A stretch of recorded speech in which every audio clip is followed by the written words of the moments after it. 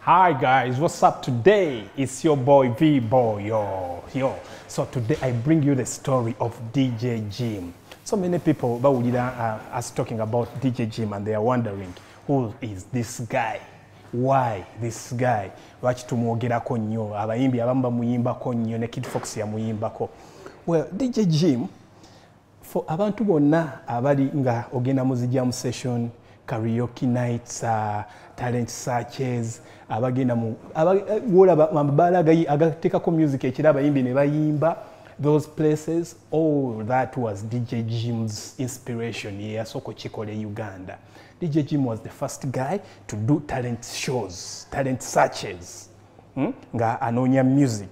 This guy nga achikolera mu bugubi kubanga time eyo ebintu bikina. Nga yalinanga swag nga ayambala zine suit eziriko emikira n'atambulanga era omulabira ddala musajja wa star. So DJ Jim yagulawo nightlife ey'abayimbi. Okitegeera DJ Jim yakola n'abantu nga contribution ye mu music mujja kunsonyiwa ebintu ebimu. I'm just reading from here. DJ Jim organized talent searches and and this was done in places like Bingo Cinema, Pub Texas, Parkview, Kulumu Street, this place, this is the first place when asoko kulaba amoto mubalanguzi. Mumanyinga amoto fe twamuyitanga Boogie Woogie. Yajja kubakoa nga yimba yita two voice changer. Nga kuba namala naddamu nga jane kadole Boogie Woogie amoto mubalanguzi, the comedian.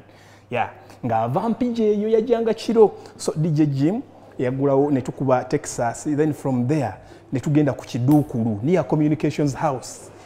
Era DJ Jim yakikwasaganyanga Chaos yali ku Yusuf Lule, Jokers Sport, Motorsport Hideout, ebyo bimu nange sabigenda mu simanyi Club Panther, mbukati lero bagita Honey's Pub.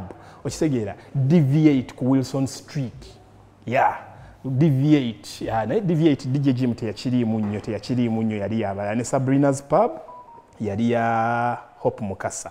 So DJ Jim yawa platform abayimbi nga Bobby Wine, Chameleon, Bebe Cool, Viboyo, Mosh, Moti, Boogie Woogie, Sylvester and Abrams, Reddy Bantoni, Master Parrot, Straka, Kompiasi, Let Padeli, Tamaka, Spat, MC Yala, Kid Fox, Eddie Weber, Jeff, abayimbi banji nnyo. DJ Jim yalinga wakabi nnyo mu turntables. Okitegeera. DJ Jim yakolanga n'abantu nga Alex Ndawula, DJ Rota, yali kabaka yomu ku bakabaka ba oldies. Kati ndowooza mu bakabaka ba oldies tusigazaawo DJ Rota ne DJ Alberto mugundi awo ne Shy tebakyali bangi nnyo mu governor Shy. DJ Jim he's responsible ku bayimbi nga Ragadi, Rasta Rob, Emperor Lando, Mentoni Sama, Messe, Shanks VVD, Jenkins Mukasa, Mr. Elvis Sechanzo, Wasiriki Events, Bacheli Rubega, abo bonna bayita mu DJ Jim. Okitegeera DJ Jim yafa mu 2024. He died in 2004 at the Orthodox Hospital. After 4 days yafuna accident ku gari. Then he got an accident, a bike accident, and he died in Orthodox Hospital. Unfortunately, DJ Jim died not so well of a guy, you know. As you know, the Ugandan industry,